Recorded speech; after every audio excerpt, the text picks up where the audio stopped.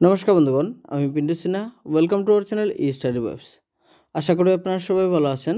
আজকে আমরা গত 26 তারিখ থেকে আজকে 28 নভেম্বর অবধি যতগুলো ইম্পর্টেন্ট কারেন্ট অ্যাফেয়ার্সগুলো সেগুলো আমরা ডিসকাস করব। ভিডিওটি লাস্ট অবধি দেখবেন, খুবই ইম্পর্টেন্ট পয়েন্টগুলো থাকবে, যেটি আমাদের আগামীতে আসা Assam direct recruitment, DHS, PNRD, SSC, Assam police এবং অন্যান্য কম্পিটিটিভ এক্সামে খুবই প্রয়োজন হবে। তাহলে শুরু করি আজকের প্রথম কোয়েশ্চেন দিয়ে বা প্রথম টপিক দিয়ে। আমাদের যেগুলো পয়েন্ট থাকবে, এখানে যে কোনো কোয়েশ্চেন থাকবে, সেই কোয়েশ্চেনগুলো আপনারা ভালো মতো দেখবেন। খুবই ইম্পর্টেন্ট পয়েন্টগুলো এখানে আছে, যেগুলো আমাদের এক্সামে খুবই সহায়তা হবে। প্রথম কোয়েশ্চেনে দেওয়া আছে, on which day national constitution day is observed every year. তো প্রতি বছর কত তারিখে ন্যাশনাল কনস্টিটিউশন ডে পালন করা হয়?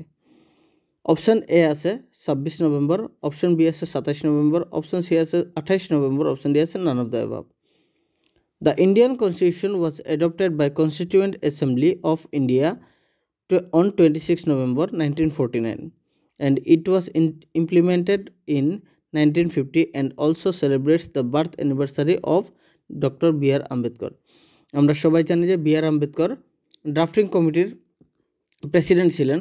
তো এখানে কোয়েশ্চেন হলো যে কনস্টিটিউশন ডে কত তারিখে পালন করা হয়। তো 1949 সনের 26 নভেম্বরে কনস্টিটিউশন যে সময় বানিয়ে শেষ হয়েছিল, তো সেই দিনটি যে সময় ইন্ট্রোডিউস করা হয়েছিল, সেই দিনটি ছিল ডক্টর বি.আর. আম্বেদকরের বার্থডের দিন ছিল, বার্থ ইয়ারও বলতে পারি। তো বার্থ ইয়ারের দিন ছিল, তো সেই জন্য ওই দিনটিকে ন্যাশনাল কনস্টিটিউশন ডে হিসাবেও পালন করা হয় বা ডক্টর বি.আর. আম্বেদকরের জন্মদিবস হিসেবেও পালন করা হয় প্রতি বছর। ঠিক আছে। তারপরে 26 নভেম্বর 1950 সনে কনস্টিটিউশন বানিয়ে শেষ হয়েছিল। তারপরে 1950 সনের 26 জানুয়ারিতে কনস্টিটিউশনটি ইমপ্লিমেন্ট করা হয়েছিল। ঠিক আছে, 1950 থেকে 26 জানুয়ারি 1950 থেকে কনস্টিটিউশনটি ইমপ্লিমেন্ট করা হয়েছিল গোটা দেশে। সেই জন্য ওই দিনটিকে রিপাবলিক ডে বা গণতন্ত্র দিবস হিসেবে পালন করা হয়। তো এখানে অ্যান্সার হবে অপশন এ 26 নভেম্বর।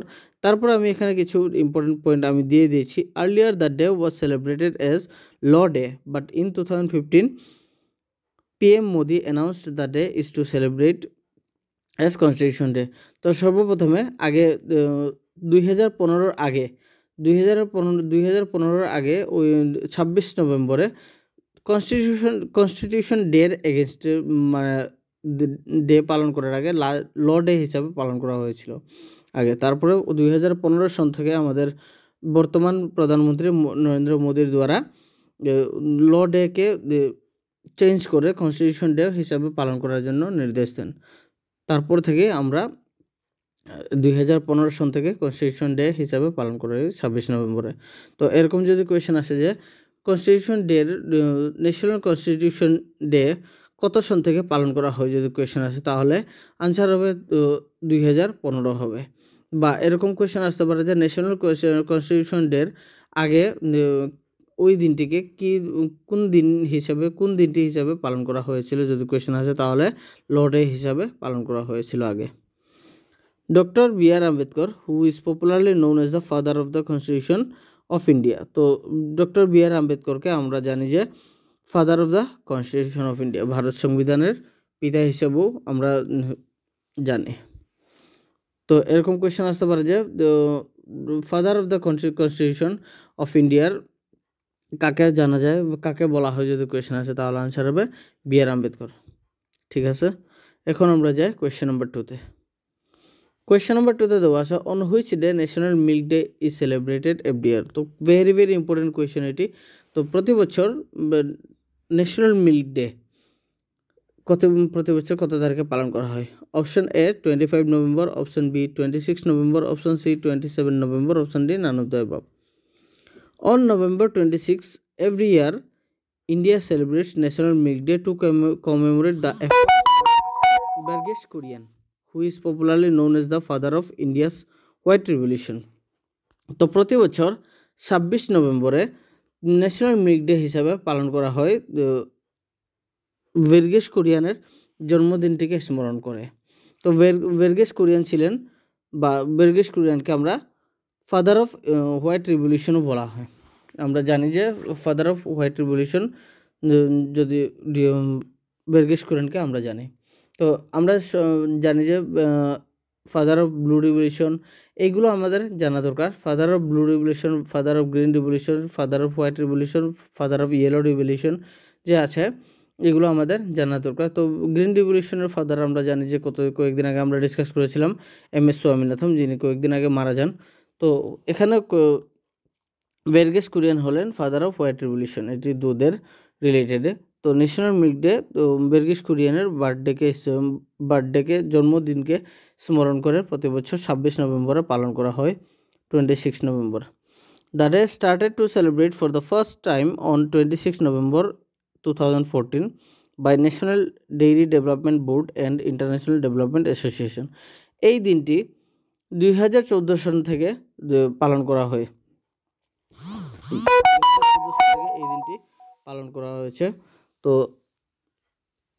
এরকম যদি কোয়েশ্চেন আসে যে কত সন থেকে ন্যাশনাল মিল্ক ডে পালন করা হয়, যদি কোয়েশ্চেন আসে তাহলে আনসার হবে 2014 হবে। এবং কোন অর্গানাইজেশনের দ্বারা এই দিনটি পালন করা হয়, যদি কোয়েশ্চেন আসে তাহলে আনসার হবে ন্যাশনাল ডেইরি ডেভেলপমেন্ট বোর্ড এবং ইন্টারন্যাশনাল ডেভেলপমেন্ট অ্যাসোসিয়েশন, এই দুটি অর্গানাইজেশনের দ্বারা এই দিনটি পালন করা হয় প্রতি বছর। ঠিক আছে, এখন আমরা যাই question number 3-তে। Who has been awarded with the Booker Prize 2023?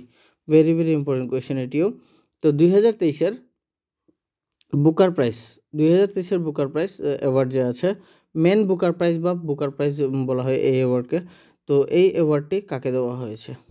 Option A Salman Rushdie, option B Paul Lynch, option C Chetan Bhagat, option D none of the above. একটু আমরা ডিসকাস করি, ভেরি ভেরি ইম্পর্টেন্ট পয়েন্ট আছে এখানে, খুবই ইম্পর্টেন্ট পয়েন্ট এখানে। Irish writer Paul Lynch won the 2023 Booker Prize on 26 November for his novel Prophet Song. তো Irish মানে আয়ারল্যান্ডের বাসিন্দাকে বলা হয় আইরিশ। তো আয়ারল্যান্ডের পল লিঞ্চ হলেন আয়ারল্যান্ডের রাইটার। তো উনি 2023-এর বুকার প্রাইজ অ্যাওয়ার্ড দিয়ে ওনাকে পুরস্কৃত করা হয়েছে। ওনার নোবেলের কারণে, ওনার নোবেলটির নাম হলো প্রফেট সং।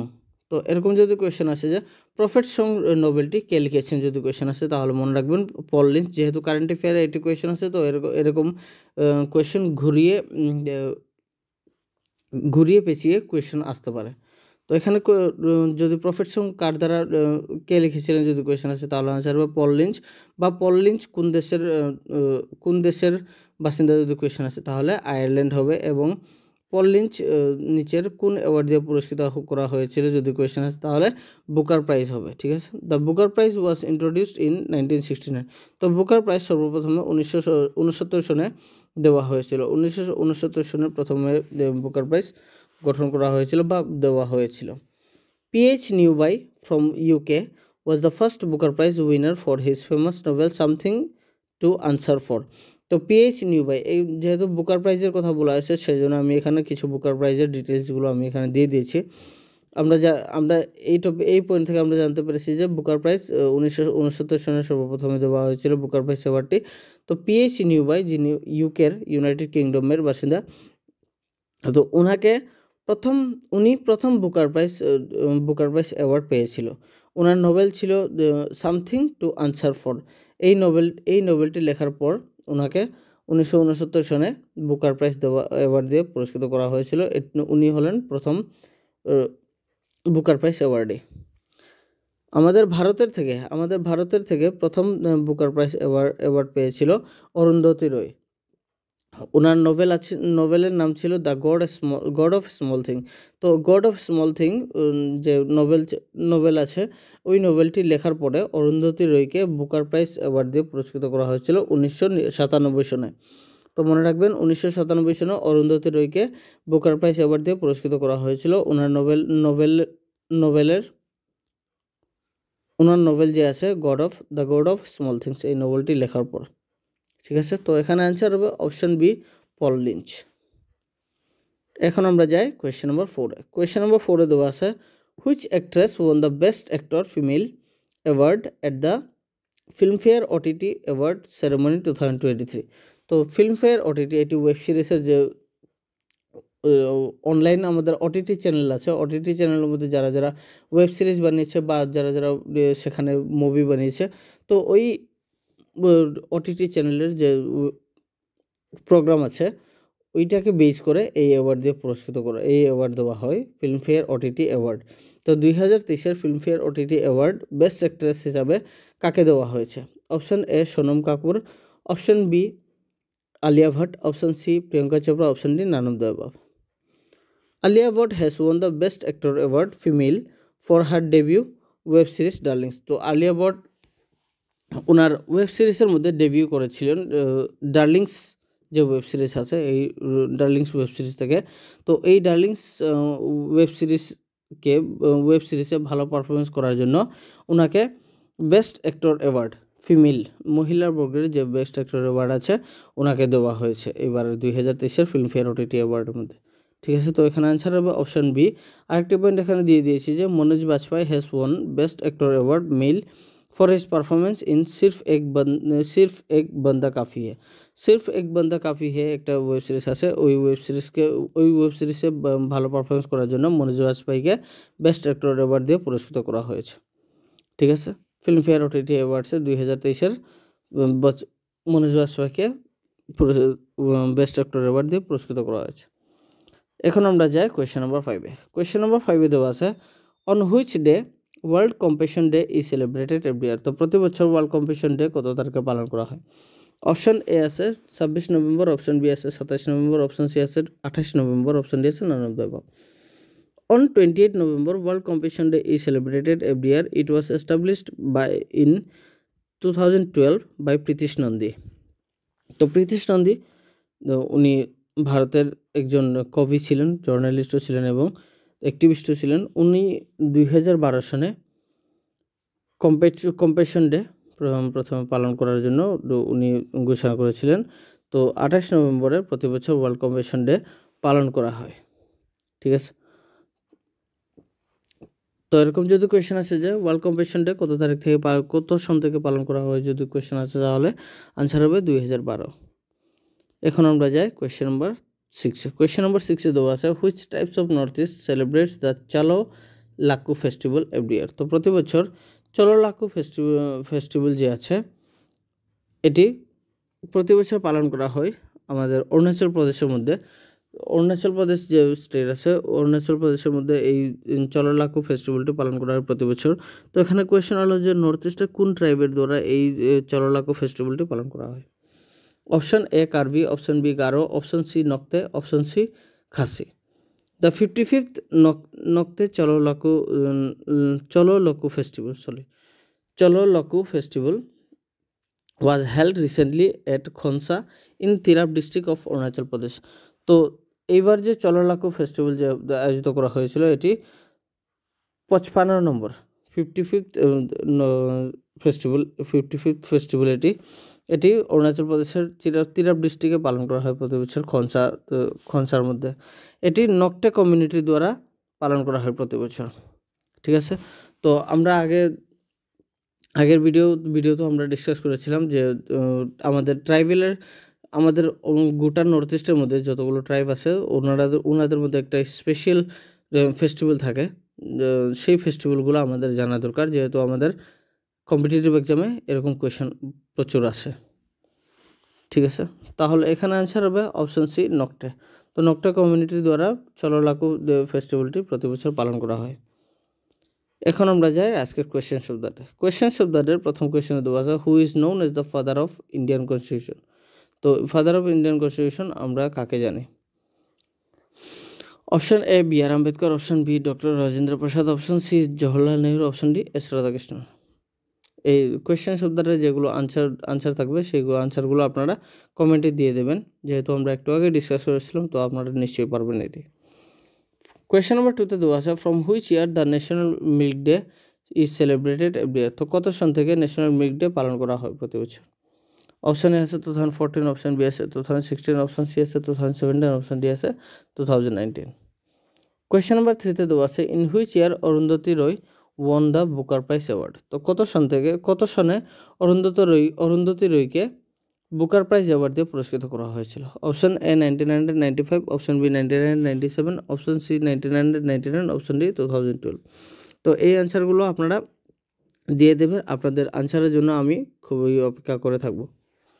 আমার হোয়াটসঅ্যাপ চ্যানেল আছে eStudy ওয়েবস নামে, ফেসবুক পেজ আছে eStudy ওয়েবস নামে, টেলিগ্রাম চ্যানেল আছে eStudy ওয়েবস নামে। আপনারা ফলো করতে পারবেন, সাবস্ক্রাইব করতে পারবেন ভিজিট করে। এই ভিডিওর যদি কোনো পিডিএফ লাগে তাহলে এই নাম্বারে কন্ট্যাক্ট করতে পারবেন।